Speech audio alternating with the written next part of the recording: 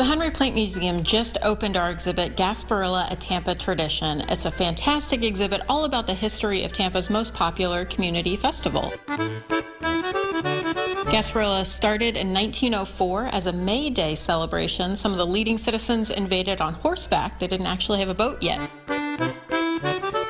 So the first crew of Gasparilla was Ye Mystic crew of Gasparilla. They're the ones who started the event, and a lot of what we have in our collection is from Ye Mystic crew. So you're going to see those letters YMKG on a lot of the items in the exhibit.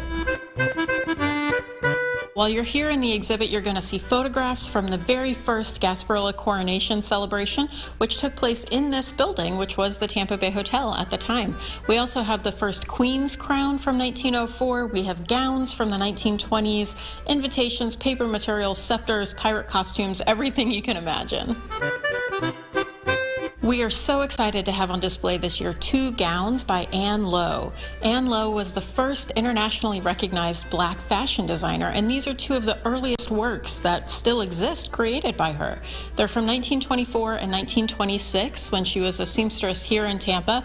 She later went on to become world-renowned. She designed Jackie Kennedy's wedding dress. I mean, everybody knew who Anne Lowe was.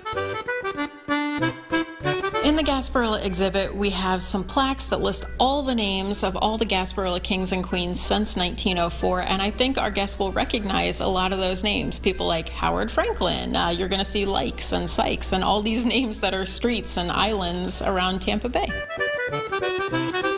One of the Gasparilla traditions is the invasion, where the mayor hands over the key to the city, and we have photos of several of those mayors throughout the last 100 years surrendering to the pirates.